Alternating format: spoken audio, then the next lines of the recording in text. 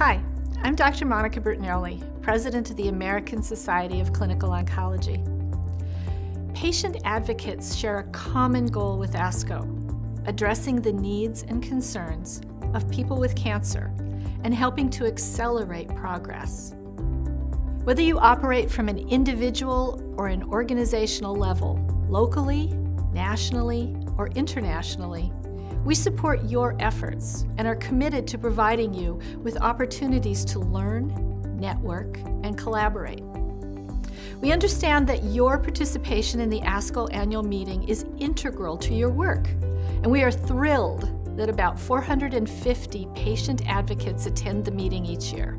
I hope you'll join me May 31st to June 4th in Chicago for this year's premier event.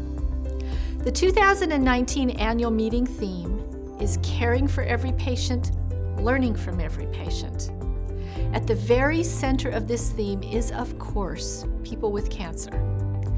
How can we better care for people with cancer as patients and as survivors is the focus of everything that we do. At the ASCO annual meeting, we offer special programs and opportunities for advocates. Through the Conquer Cancer Foundation, we have been providing scholarships since 2007, helping advocates cover some of their attendance costs. You'll have the chance to participate in several educational sessions and small discussion groups that take place on-site in our Patient Advocate Lounge.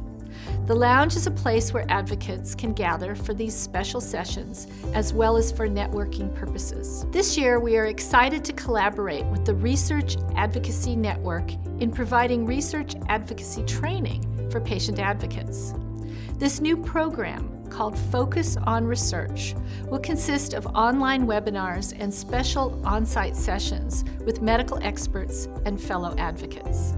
Make sure to use Cancer.Net before, during, and after the annual meeting to access detailed, patient-friendly summaries, videos, and audio podcasts from leading experts. I encourage you to attend the ASCO annual meeting to gain the education, knowledge, and skills necessary to your work as a patient advocate, and I hope to see you in Chicago.